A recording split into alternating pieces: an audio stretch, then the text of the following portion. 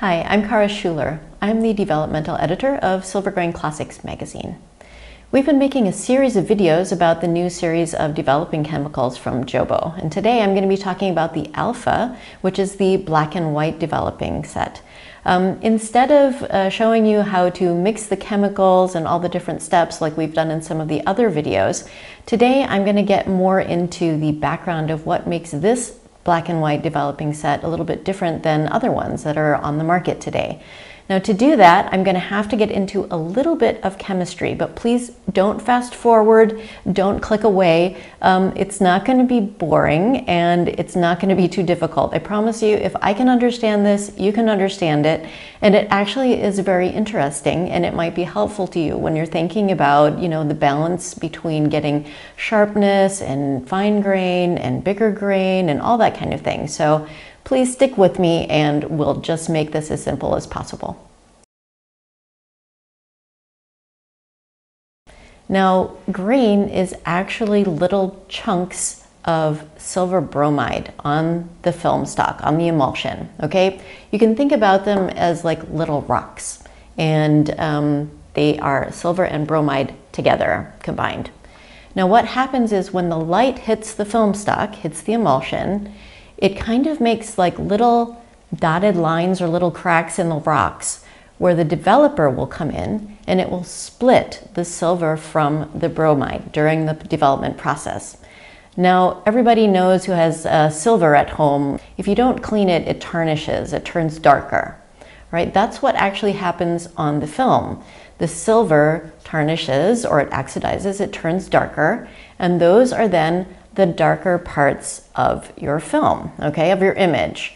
Now, this may seem a little bit weird because, if the light hits it and then that part that the light hits turns darker, that seems a little bit strange, right? Because you would want the part that the light hit to actually be lighter, but we are talking about a negative here, okay? So on your negative, the darker parts, when you then actually print them or whatever, then they are the lighter parts. So that's the very basics. I hope that made sense.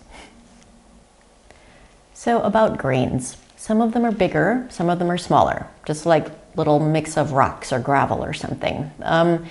Now, there's always a mix. Every emulsion has a mix of larger grains and smaller grains, but it's kind of the proportion is one of the things that's very important about that, and why there are actual film emulsion designers and chemists. So it's interesting that if you think about films that are more sensitive, they are more grainy. And everybody kind of knows that just instinctively. Those very sensitive films, they tend to be also quite grainy. The reason for that is that to get a film to be more sensitive, you need to have it catch more of the light, obviously. So what's the best way to do that? Well, if you think about these grains are not actually touching each other. It's like there's always a lot of space between molecules, right? So if you have a limited amount of light, the light photons hitting the grain, what you want to do is have larger grains so they will be more likely to catch one of the rays of light that is coming through. Because if you have only smaller ones, they are less likely to catch that light. So I hope that kind of made sense too.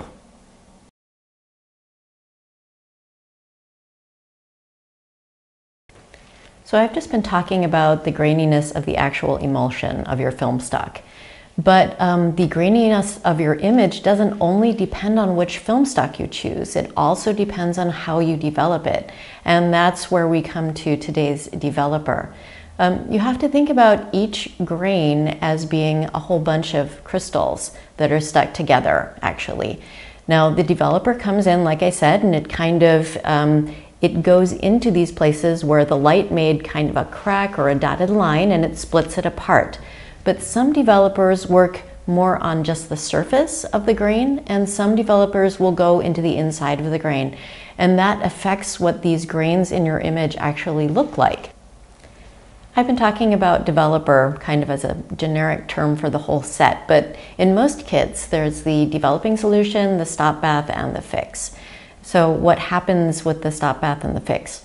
Well, after the developer is, finished doing its job, which is breaking apart the silver from the bromide in the parts of the film that were hit by light, actually you need to stop it, because the developer will eventually also work on those crystals that were not hit by light and make them dark as well. So the developer works in an alkaline environment, and so usually the stop bath would then be acidic, and that will stop this development process from happening. The fix also works in an acidic environment, and that's what actually washes off all the silver bromides which were not hit by light, so that you can then have less of those dark areas on your film. A little side note that's going to become more important as we talk about the specific developer is that grain reacts to physical stressors as well as chemical processes. So physical stressors would be things like temperature changes or acidity changes, or actual, just water even washing over it and this kind of thing. Rotation versus inversion. So the grain also is influenced by these physical stressors, and we will see how that is important when you are choosing your developer. Now, a lot of people really value very sharp images. Not everybody, but a lot of people are looking for very sharp images, and there's kind of a misconception that to get the sharpest image, you need the finest grain. But that's actually not really the case. And an easy way to think about that is to think about if you had like flour that you bake with, or baby powder or something, that's very, very fine grained. If you compare it to something like sugar. Now, if you want to make an absolutely straight fine line on a table between where there is baby powder and where there is not, or if you want to make the same fine line between where there is sugar and where there is not, it's kind of easy if you think about it. There's always going to be a few stray grains of baby powder or flour that it's really hard to get them off of the table. Whereas with the sugar, it's very easy to really remove all of those grains of sugar off of the part of the table that doesn't have it. So that's how you can think about the sharpness in a photo as related to the grain. Now, the problem is that, of course, you could then say, oh, then I just need to get, really big grains and that'll be really sharp. But that obviously is also not true. So the art is finding the balance of the relationship of fine grains to large grains to get sharpness.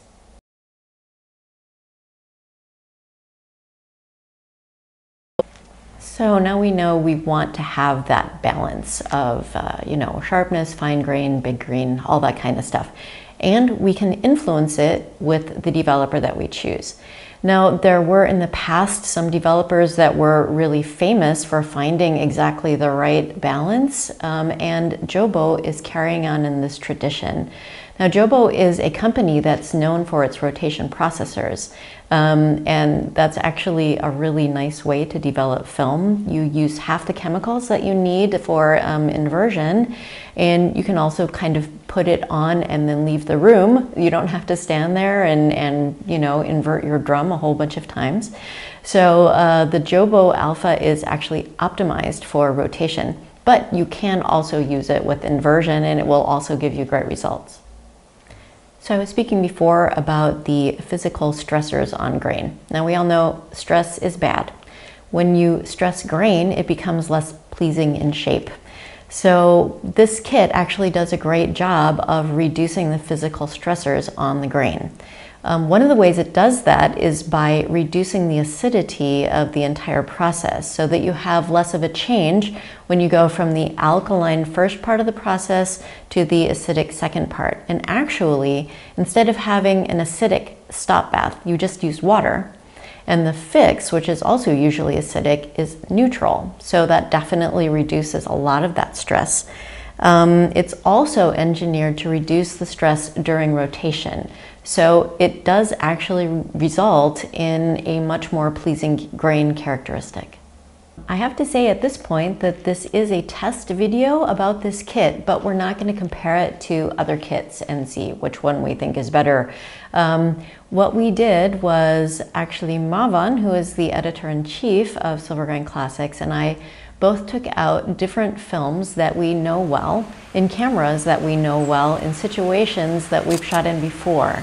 And we took those films and developed all of them in this developer because we can compare those results to the results that we know from having used other developers. So let me just talk about what films we actually did use. Also the formats. We used 35mm medium and large format in both 4x5 and 5x7. We used one Ilford FP4, which is a 125 speed film, and that film was expired. Now, the interesting thing about expired film is that it usually gets grainier and it loses sensitivity, so we thought that would be an interesting thing to test. We also used Ilford HP5 400, Kodak Tri-X, which is 400, and we had one roll which we then pushed to 3200, which should really increase the graininess in my experience, and also Adox, the CHS 102.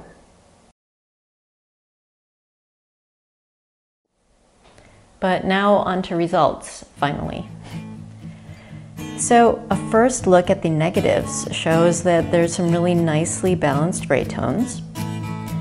Looking through the loop, you notice that the grain is really pleasing, and with the grainier films, it really did a great job. Large format doesn't require the finest grain, but the micro contrasts we got with this developer really supported the strengths of the format.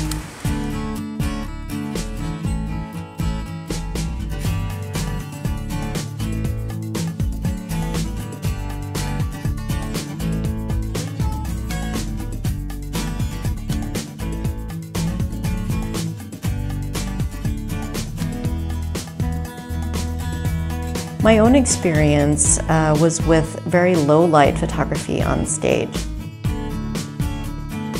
I recently used a different developer, and the other developer I used got a much more noticeable grain than the JOBO Alpha.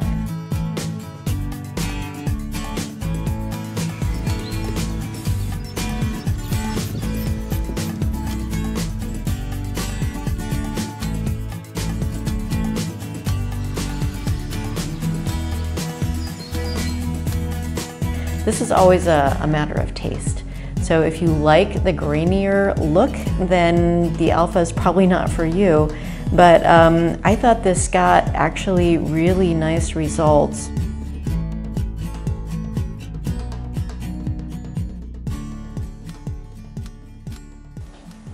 So although we didn't show the whole process of using the kit, I did want to talk about it a little bit. It's very easy to use. You have the developer liquids part A and B.